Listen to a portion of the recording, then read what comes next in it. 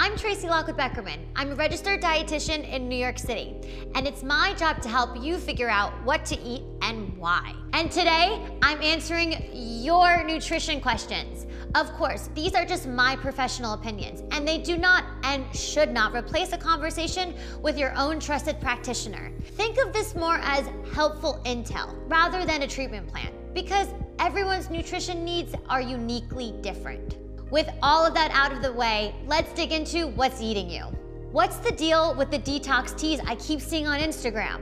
On social media, celebrities and other A-listers are endorsing these teas to their impressionable fans to get a flat tummy and to help detox. In reality, these teas are nothing more than glorified laxatives that can ultimately cause some pretty unpleasant and stinky side effects, such as diarrhea, massive headaches, drastic and dangerous fluid shifts which can lead to bloating and even fainting. They contain herbs, enzyme blends, and ingredients that give a healthy veneer to what are ultimately pure laxatives and diuretics. It's a scam, it's deceptive, misleading, and harmful. These detox teas and shakes are another example of pseudoscientific snake oil, and these products are beyond dangerous to promote to society. According to the CDC, roughly 23,000 emergency room visits are due to dietary supplements, and more than half of these visits in young people ages 5 to 19 are due to weight loss and energy supplements specifically. These types of teas contain as many as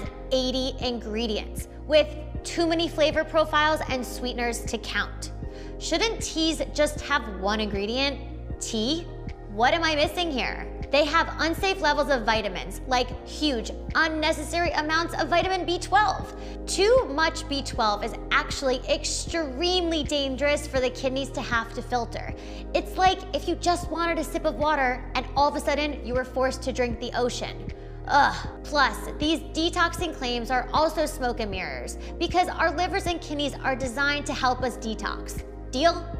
And in the long term, swapping detox teas in for meals can truly mess with someone's relationship with food, body image, and self-worth. Research shows that even modest amounts of dieting reduces our brain's ability to produce serotonin, one of our brain's most important neurotransmitters that regulates happiness, mood, sleep, memory, sexual desire, and appetite.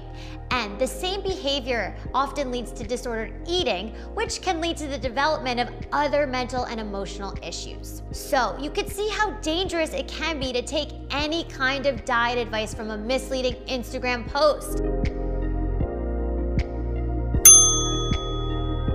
Hey, subscribe to Well+Good's YouTube channel, okay? I promise you'll get a lot of great tips from me.